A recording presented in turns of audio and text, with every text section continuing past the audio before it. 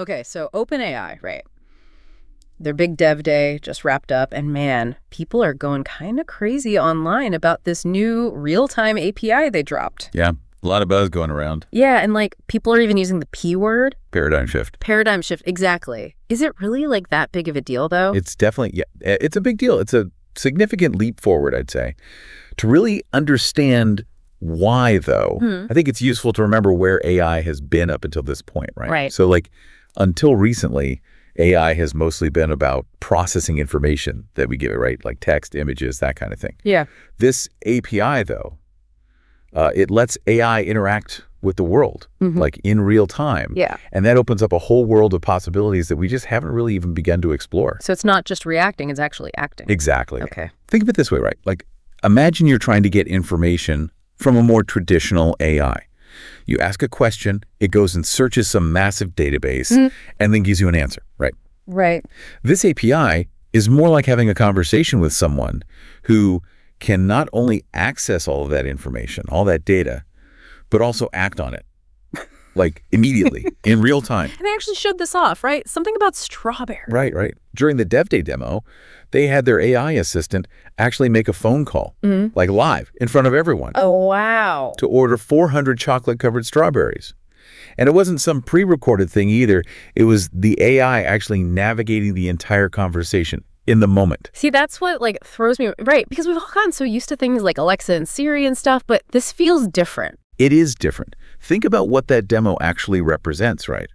Because it wasn't just about understanding speech. It understood the entire context, all the little nuances of an actual phone call, and then interacted with another service, a bakery in this case, to actually make something happen in the real world. So it's not just that it can order strawberries, it's that it understood the entire process of ordering strawberries, like figuring out who to call, what to say. Exactly. Wild. Yeah, and that's a capability that has, like much broader implications than just satisfying someone's craving for something sweet. Okay, so I'm starting to get that this is a big deal. But for those of us who aren't, coding wizards or whatever, what does it actually mean for like everyday life? What are we going to see change because of this? Well, think about all of those everyday tasks that you do online or through apps, like booking a flight or ordering groceries or even just scheduling appointments. This API has the potential to completely automate all of that.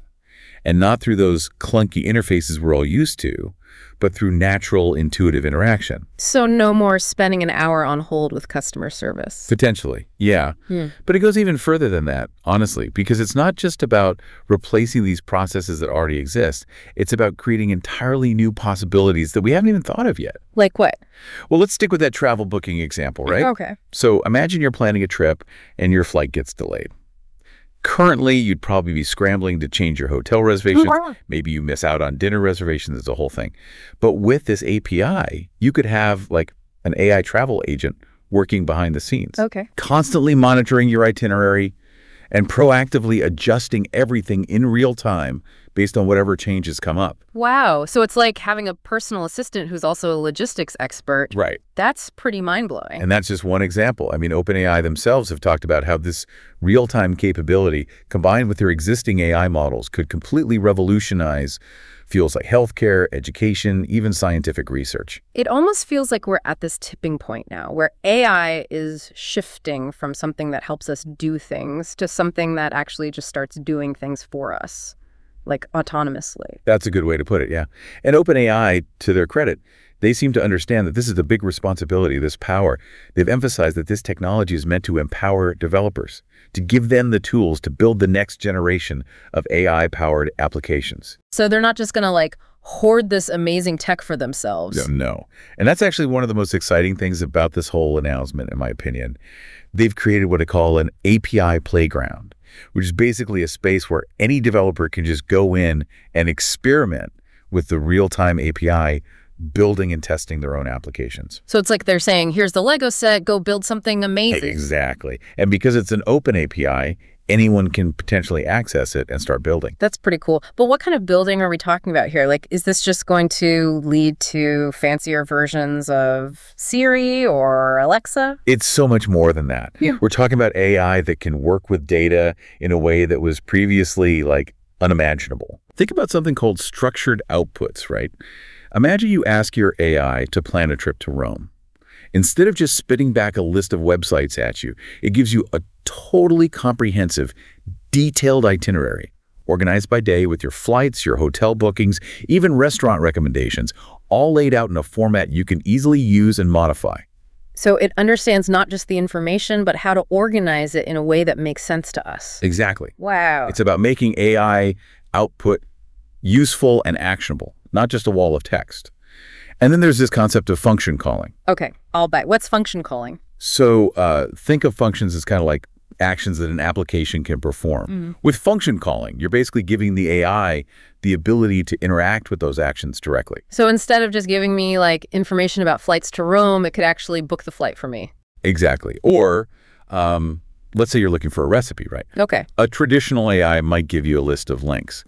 But with function calling, the AI could actually go into a recipe app, find exactly what you're looking for, and even like add all the ingredients to your online shopping cart.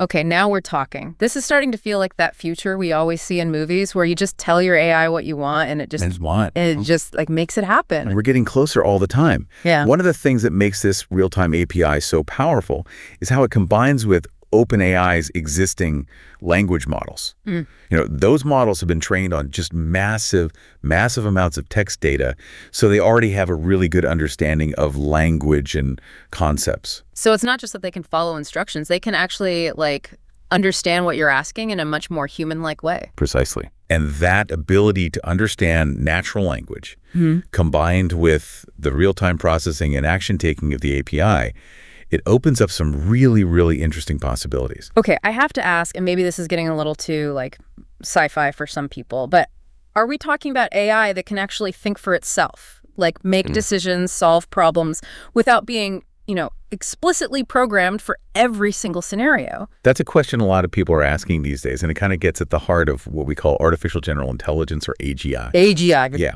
we're not quite there yet, to be clear, but the advancements we're seeing with this API are definitely steps in that direction. So AGI is like the holy grail of AI research. In a way, yeah. I mean, AGI refers to artificial intelligence that actually has the ability to understand, learn, and apply knowledge across a whole bunch of different tasks, pretty much like a human can. Okay. Yeah. And is this real-time API bringing us closer to that? It's definitely a significant step forward because it allows AI to finally move beyond just static data and actually interact with this dynamic world in a way that, honestly, we just haven't seen before. Imagine, like, for example, right? Yeah. An AI that can actually learn from its experiences in real time, right? Adapting its behavior and improving its performance all on its own over time. Okay, so I'm trying to like wrap my head around this. We're not just talking about AI that can like book your flights or make you dinner reservations. We're talking about AI that could potentially like learn to be a better travel agent or a more creative chef. Exactly. And while those might seem like relatively, simple examples, the underlying capabilities here have the potential to completely revolutionize much more complex fields. Like what? Well, take something like scientific research, right? Imagine AI that can not only analyze data, but also design and conduct experiments in real time, adapting its approach as it gets results, potentially making discoveries much, much faster than humans ever could. That's kind of amazing, but also a little, I don't know, intimidating. Like, if AI can do all of this, what does that even mean for us? For our jobs, our future? Those are really, really important questions. And honestly, they're questions that we need to be asking ourselves more and more as this technology continues to evolve. One of the things that OpenAI has emphasized is, the importance of responsible development with this technology, of making sure that these advancements actually benefit humanity as a whole. So it's not just about building cool technology for the sake of it. It's about actually thinking about the potential consequences, both good and bad. Exactly. And that's a responsibility that falls not just on the shoulders of companies like OpenAI, it falls on all of us. Yeah. As we're kind of entering this new era of AI, we really need to be having very open and honest conversations about the kind of future we want to create with this tech. So it's not just about the code itself, it's about the conversation happening around the code. Precisely. We need to be thinking about the ethical implications, the societal impact, and just generally making sure that these technologies are developed and deployed in a way that actually aligns with our values as humans. Okay, so how do we do that? Where do we even begin to have these conversations when things are moving so fast? It feels like the train's already leaving the station, you know? You're right. The pace of progress can be completely overwhelming, but that's all the more reason to really start talking about these issues now, I think.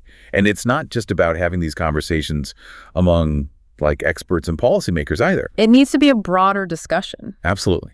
We need to be engaging with the public, educating people about what AI is, how it works, and what it can do, both good and bad. Because ultimately, the future of AI is not something that will be decided just by, a handful of people in Silicon Valley. It's something we're all going to have a stake in. Exactly.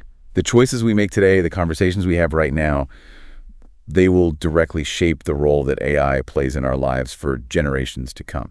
It's almost like we're at this, crossroads where we have the opportunity to decide right now what this partnership with AI actually looks like. And it's not just about what AI can do for us, but what we want to do with it. I couldn't have put it better myself. So, if we are at this crossroads, what paths are we even choosing between here? What does this future with AI actually look like, practically? Yeah, that's the million-dollar question, right? And the exciting thing, well, I guess the exciting A&D daunting thing, is that there isn't just one answer. The future of AI isn't some predetermined thing. It's something that we are all actively shaping every single day with the decisions we make and the applications we build. Okay, so no crystal ball predictions for us, no Terminator scenarios versus utopian robot paradises. I'm afraid not, no. Yeah. But what we can do is look at the potential impact of this technology on different parts of our lives. Like take healthcare, for example. Okay. Imagine a world where AI is helping doctors to diagnose diseases earlier and more accurately than ever before, or personalizing treatment plans for patients based on their unique genetic makeup or their lifestyle. Okay, yeah, that sounds, pretty promising. But I also can't help to think about all those sci-fi movies where the AI takes over and starts making decisions for us. I get that. I totally get that. And it's a valid concern, for sure. But it's important to remember that at the end of the day, AI is a tool, right? And like any tool, its impact really just depends on how we choose to use it. The key here is making sure that we keep AI under human control, that it helps us and augments our capabilities rather than trying to replace our judgment entirely. So how do we make sure that happens then? Well, it's a multifaceted challenge for sure. It's going to require, researchers and policymakers and developers and even the public all working together. I think we need to start by establishing some really clear ethical guidelines for AI development.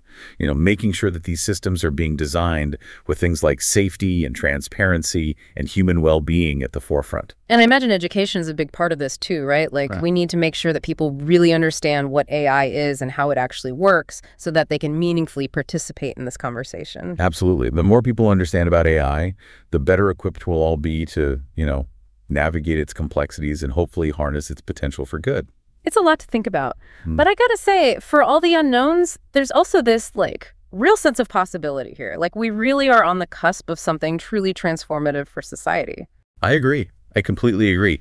This real-time API from OpenAI, it's a lot more than just some technological advancement, right? It's a catalyst for innovation across, honestly, almost every industry. It's a glimpse into a future where AI isn't just something that we interact with, but something that actually empowers us as humans to achieve more than we ever thought possible. It's a future I'm pretty excited to be a part of, honestly. And for everyone listening, just remember, this is a conversation that needs all of our voices. So stay curious, stay informed, and let's build this future together.